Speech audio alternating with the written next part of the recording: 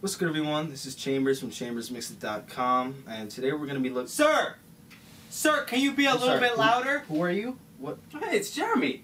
Jeremy, I'm how you doing? I'm Jeremy. No, I'm the new sound guy. Nobody I'm needs here a to help sound with guy. the sound. What's going on here? You're paying for No, my time I by don't the pay. hour. I'm not paying you for anything. I'm not paying you for your time. No one's paying. I don't know where you came from. Where? What? Can you get out of my room? Do not get hostile out of with me. Do not get... Oh, he really wants to do this, huh? I can't believe this. Man, where the... I can't believe you don't know where did you come from? Why I'm here. What is... Hey, what's up, Carl? How you doing? Man. Good evening, ladies and gentlemen. What am I doing again? This is fine. You know, this is a bad idea. What's good, everyone? This is Chambers from chambersmixedit.com, and we're back with another tutorial. It's been quite some time. I think like a month or more than that. Or I'm sorry, guys. Where's the sound guy? Is Jeremy here?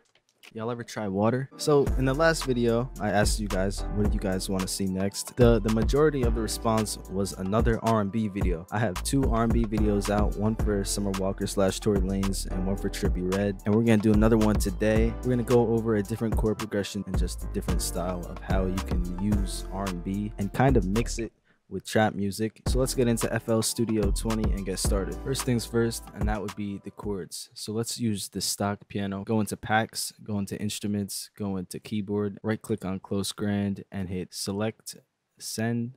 I can't read. Send to selected channel or focused plugin. Okay. So now once you've done can't believe I just got disrespected like that. I'm gonna start with F.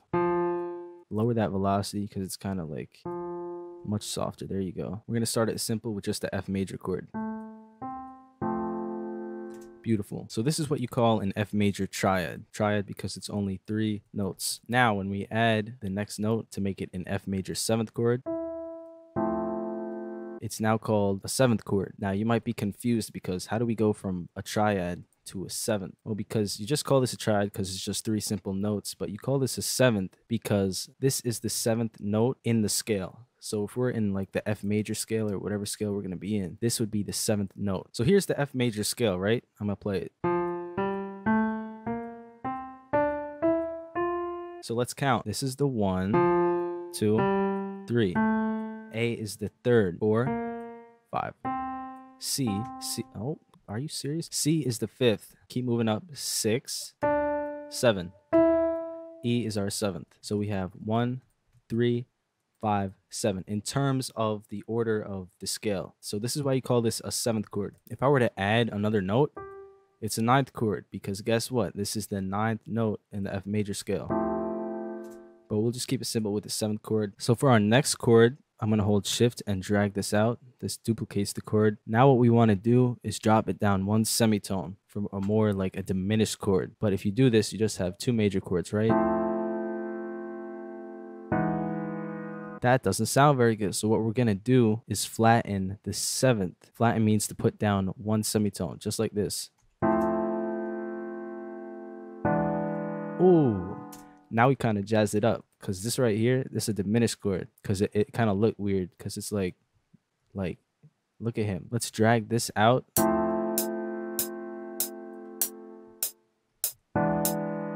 Let's put it on the clap so it's right here. I want it to be more than just, you can be so much more. You have to reach your full potential. So let's add a G. See what this sounds like.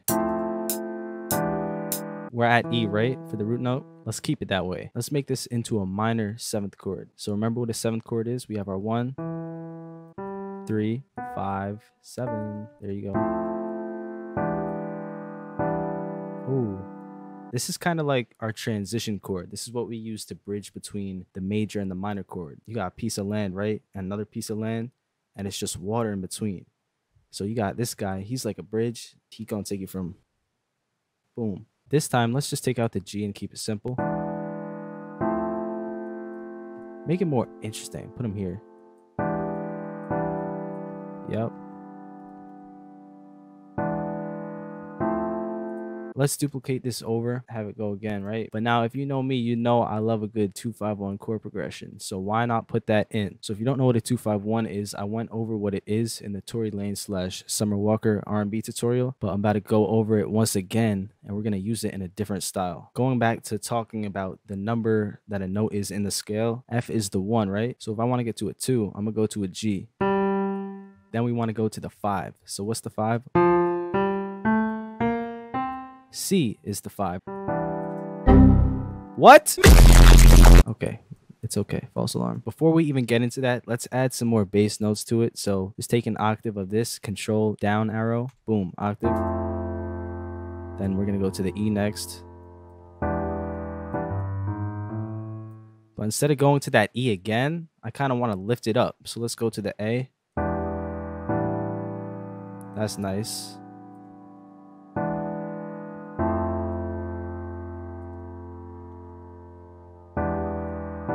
Then 2-5-1, right? So if our 2 is G and our 5 is C, it's gonna sound like this.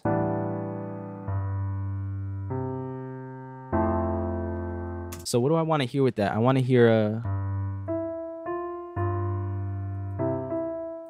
an F to an E. This right here is a little half step, right? And that's gonna be our top note. That's our leading tone, the F to the E.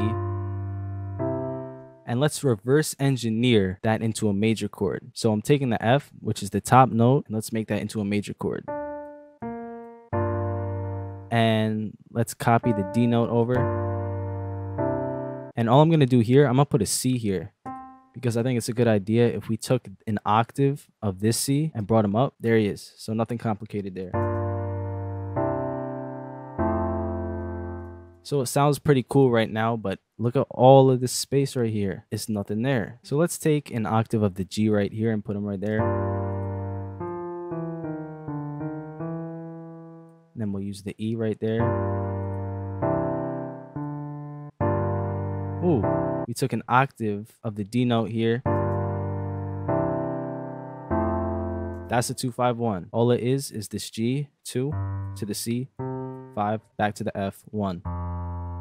So let's pitch that up a few semitones, hitting Shift and the Control up arrow on your keyboard. And it sounds like a robot played it, so hit Alt S, strum out the notes a little bit.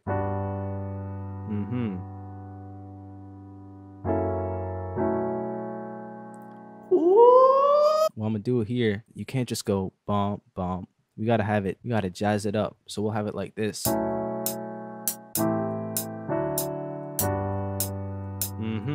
And let's bring a little bridge note at the A sharp. So we're going from B to an A, right? A sharp's not even in the scale. You're like, what is this guy doing here? What we're gonna do here is sort of break the rule and go out of the scale with that A sharp just to bridge the gap between the B and the A. Now you don't normally, don't go making a chord progression and all of a sudden you just start putting keys out of scale and whatever. It works here because it has a jazzy vibe to it, and it always works good with a 2-5-1. Go down that one semitone just to pass it by. It sounds like this. What I want to do next is layer it with more instruments. So let's grab Electra X, go into the pad presets and grab Almost Invisible. So go back to pattern 1 in the channel rack though. So go to the piano, hit Control C, add a new pattern, go to Electra X and hit Control V. So now it sounds like this. We don't really need the strum with the pad, so just hit Control Q to quantize it again. And we don't really need the bass notes either. So it sounds like this. Nice dreamy vibe to it. I'm actually going to pitch them back down a semitone so it sounds like this. Let's do the bass real quick. Go into the channel rack and grab Citrus. Go into presets and let's grab Deep 3. Perfect bass for this type of stuff. And really all you got to do, copy the root notes of the piano. It's too low right now to hear it, but I'm just copying it in. Control L, pick that up an octave, and let's also bring the velocity up. Look at that. Wow. That is, whew.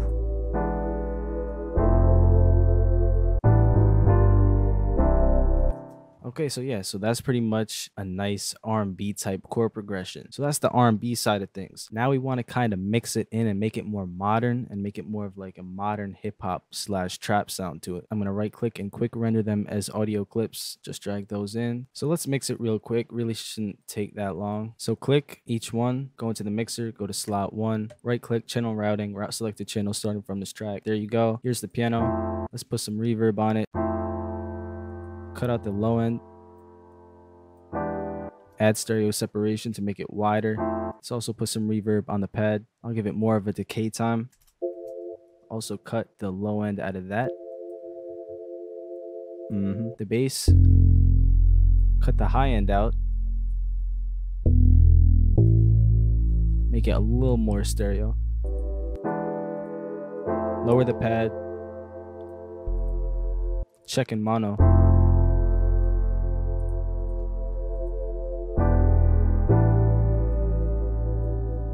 So moving on, it's time to get into the drums and to make it more of a modern sound that an artist today would get on. I love to use percussion loops in beats like this because they add nice rhythm and like bounce to it. Let's drag in that perk loop, put it on stretch mode, click in stretch mode, and let's stretch that to where it needs to be. Too fast. There we go. Stretch it out to 8 bars.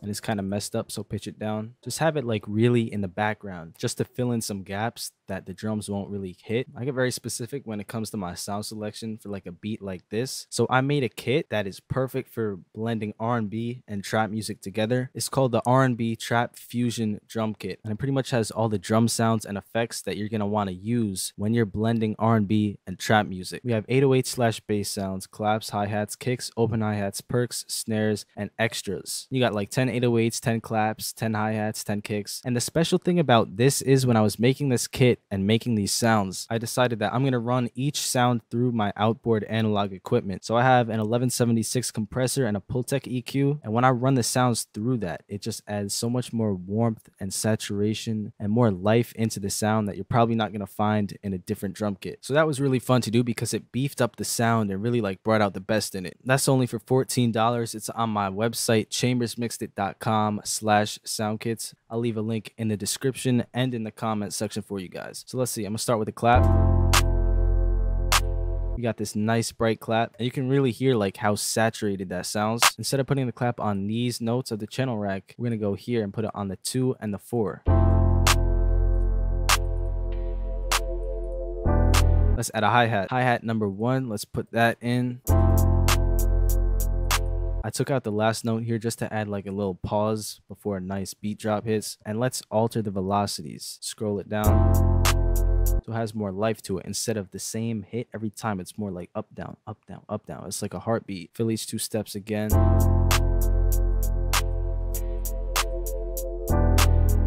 And we'll just leave it like that, pretty simple. It allows the artist to really express themselves vocally instead of crowding it up with a bunch of drum sounds. So I'll keep it simple with the hi-hats. Open hi-hat 2 I like. I'm gonna put that before the clap. Percussion. Let's start out with the cowbell. I like to put them at the end of every 4 bars, at the very end, so it's like this. I'll say it again. If you're not tuning your cowbells, you're just disrespecting me. So make sure it sounds right with the beat. And in order to tune the cowbell to the key of the song, just go in here. I just right clicked on the beat. It sounds much better. More percussion. We got this nice little rim shot sound. See what snares we have. Snare 6 is fire. And what I'll do with that is the classic snare pattern that everyone knows. I love perk 1. Perk 10. I love to put that on the 1. This can really make your beats so much more interesting when you have like different sounds like this. And we have like a chime hi-hat sound. Put that in there right before the clap. Cool. Listen to these 808s are thick. Are you kidding me? Did you hear that? But yeah, a lot of you guys been asking like how you get your 808s so beefy like that. Just get this kit. Like they're all in here. So let's go to the kicks. Kick 4.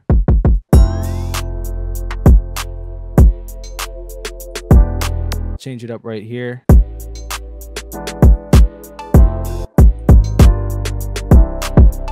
Remember that out of scale note and how we're incorporating it? This triple kick hit right here.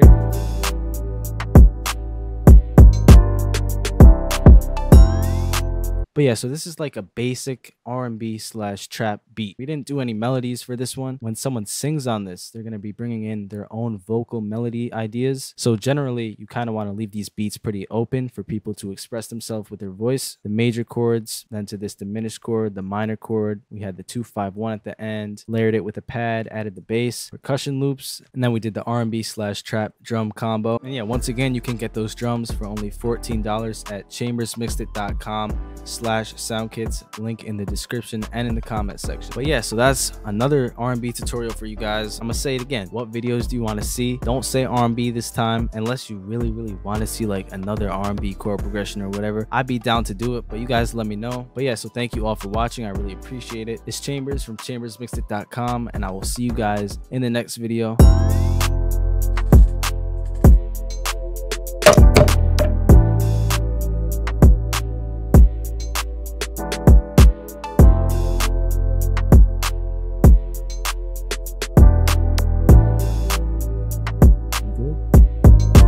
Are you okay? Are you good? Where's the sound guy when you need him? Jeremy!